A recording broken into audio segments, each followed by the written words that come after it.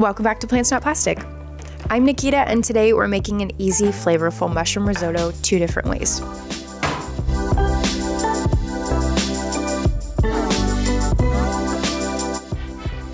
Risotto is one of those recipes that I think people avoid making because it's considered difficult.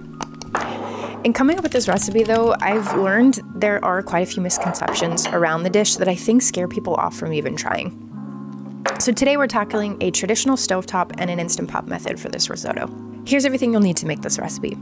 I'll also leave everything in the description box below, along with a link to the blog post with some starch-filled photos and a printable recipe card.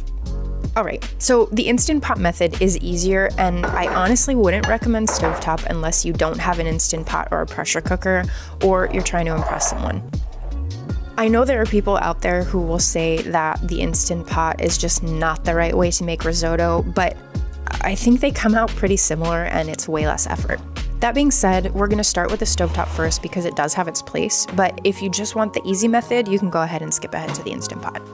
So before starting with the veggie prep, we're going to warm up our vegetable broth. You can do this stovetop, bringing it to a boil and then keeping it covered on the lowest heat, or you can just microwave it before using it. I prefer stovetop because it's just there ready to use.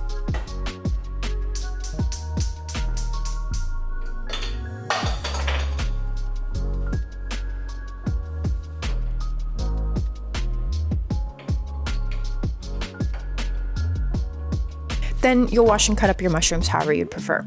Sliced, diced, cubed, however. Finely dice your celery and shallots and mince your garlic.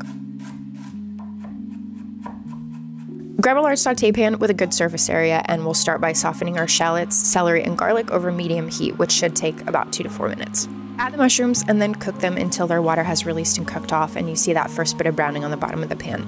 After you add the mushrooms, the bottom of the pan will start to brown a little bit more, but the water will release from the mushrooms naturally and it'll deglaze the pan for you, so don't worry.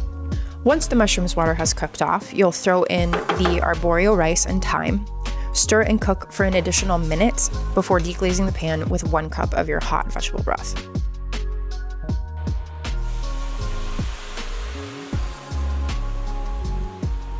Here's where you'll add in the remaining vegetable broth 1 cup at a time until your risotto is cooked through.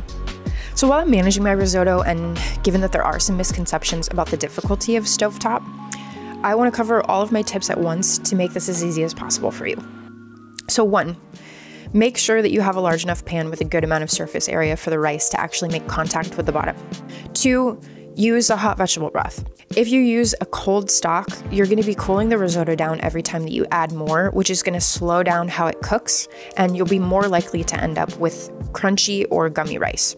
3, keep some extra hot broth on hand so that you can add a little bit more if needed to make sure that your rice gets fully cooked through. 4, only toast your rice for a minute. Cooking it for longer, it can get a little bit of a hard shell on the outside that will make it harder for the rice to absorb the liquid as it's cooking. 5, you're looking for a slow, gentle bubble of a simmer while you're cooking the rice so that you get a little bit of movement in the rice as the stock is reducing. Too low of a heat and cooking it for too long is going to make it gummy, where too hot and too short could cause it to burn, or your stock is going to cook off faster than it should, which is going to result in crunchy, undercooked rice. So that gentle bubble really is the sweet spot. 6, you do not need to constantly stir your risotto. If you have a pan with good surface area and it's set to the right heat and you have the hot stock on hand, you just need to check in on it every few minutes to make sure that nothing is sticking and to know when you're ready to add more of the broth.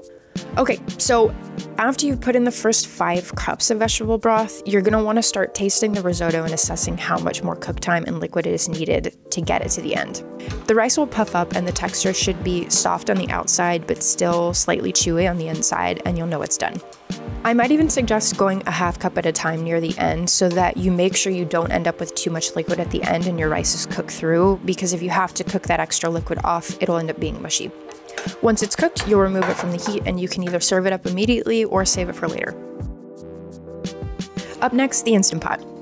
Same as with the stovetop, we want a hot vegetable broth so that the rice cooks correctly. You can do the stovetop, bringing it to a boil and reducing covered on the lowest heat, or via microwave freeze. Then the veggie prep. Mushrooms, celery, shallots, and garlic.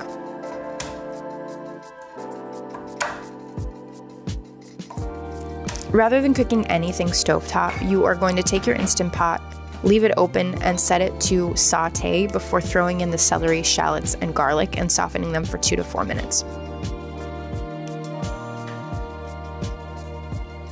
Then you'll add your mushrooms and cook off their water until you get that first bit of browning in the bottom of the pot. You'll then add the arborio rice and thyme, cook them down for a minute before turning the Instant Pot off and throwing a half cup of vegetable broth in to deglaze. Stir well to remove anything stuck to the bottom of the pan, and then add the rest of your stock. Cover the Instant Pot and set it to manual, high pressure on pressure cook for 5 minutes. And then you, my friend, get to walk away from your kitchen. It'll take about 6 to 7 minutes to get up to pressure and just 5 minutes to cook, so you can kick up your feet and wait for it to beep at you from across the house.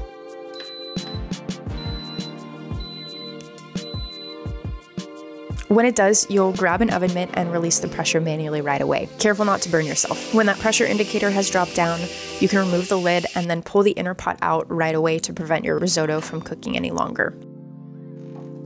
And then after adding salt and pepper to taste for both, we're ready to serve them up side by side for a taste test. So I'll be honest, I think they taste pretty similar. The stovetop is going to be a bit more creamy and a bit more starchy, but I think I'd reserve this method for special occasions where I might be using the fancier, more expensive risotto rice, like, I apologize in advance for my bad Italian, carnaroli or violona nano, where the starch content is even higher than arborio and you can really taste the difference.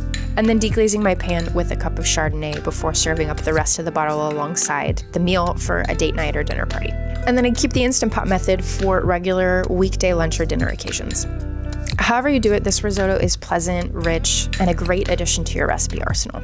Also, while fresh will always be best with risotto, it does store great as leftovers and can be a part of your weekly meal planning. Though it probably is upsetting for a few people for me to say that I think Instant Pot is easier and not too much different from stovetop, and that you can store your risotto in the fridge.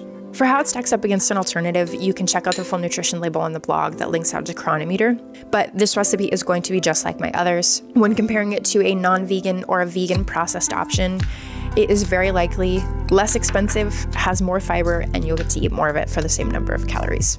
So that's it for today's recipe. If you try it out, let me know in the comments. You can also subscribe to my blog for recipes right to your inbox and connect with me on social media for day-to-day content. Also, if there's a recipe that you'd like to see from me, let me know, or something that you've been craving and haven't found a recipe for, because I am always looking for new ideas. And don't forget to subscribe, click the bell, give this video a thumbs up, and come back next time. Bye!